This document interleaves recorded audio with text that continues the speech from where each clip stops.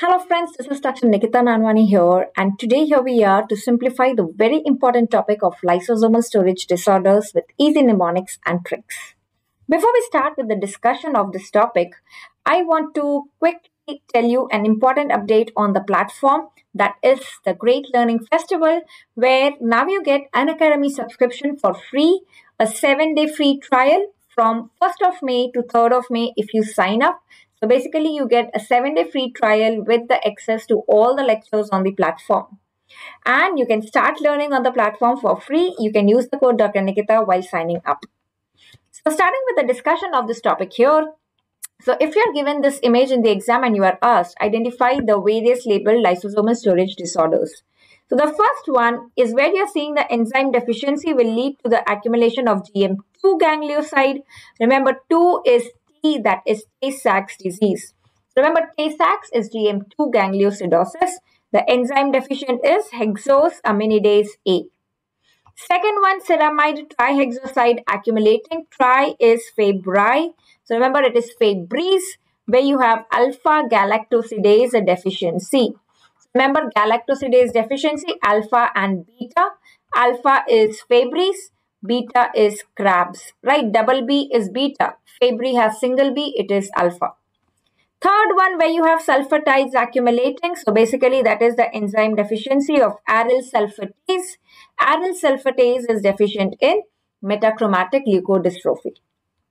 Fourth one is where you have accumulation of galactocerebroside. So the enzyme deficient is galactocerebrosidase or beta galactosidase, which we said is Krabs. Okay, that is Krabs. Fifth one, where you have the accumulation of glucocerebroside. So glucocerebrosidase deficiency is in Gaucher's. So remember, Gaucher's has U in its spelling. So it is glucocerebrosidase or beta glucosidase. Next one is sphingomyelin accumulating. So sixth one is sphingomyelinase deficiency. This is sphingomyelinase deficiency. So remember, NIP, this is Niemann-Pick's. Sphingomyelinase is Niemann-Pick's.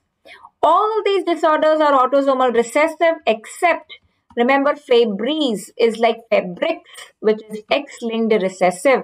So it is Fabrics, which is X-linked recessive, alpha galactosidase. Let's have a look at the important features here. Very, very important. This appearance of the cell here.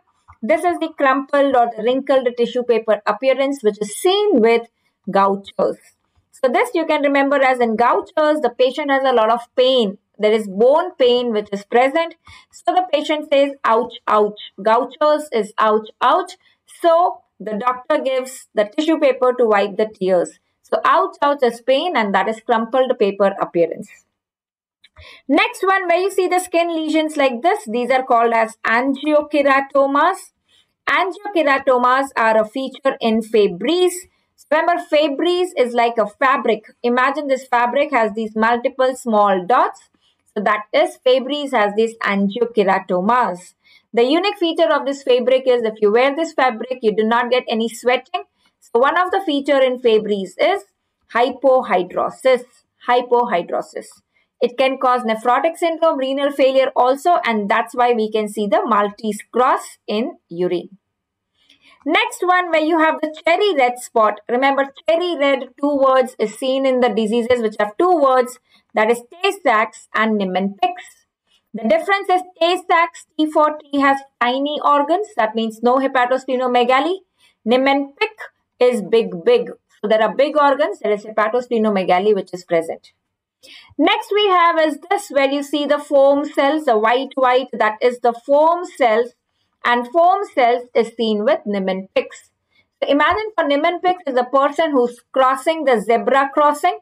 So there are zebra bodies. While crossing the zebra crossing, the person is putting the finger in the nose, the finger in the nose, that is sphingomyelinase Niemann-Pick's. And from that, the foam is coming out, right? A dirty mnemonic, but I'm sure you would remember that. So remember, it's the foam coming out from the nose. So it is foam cells, zebra bodies are seen in Niemann-Pick's, right?